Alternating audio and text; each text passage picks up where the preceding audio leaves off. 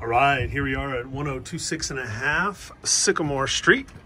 This is a lower level duplex, about 850 square feet. Everything in here is brand new, pretty much.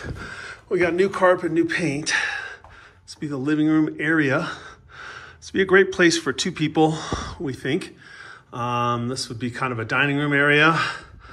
Nice and big. You could also maybe do, like a workspace here because it's pretty big. And then in here is what we did, brand new kitchen. So new floor, new counter, new cabinets, all stainless appliances.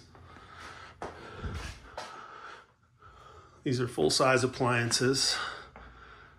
Got a nice sink. Your laundry is en suite here. Some storage and then brand new fridge. And some more storage there. So coming out of the kitchen, you got two bedrooms. These have nice big egress windows with closets, so they're nice and bright.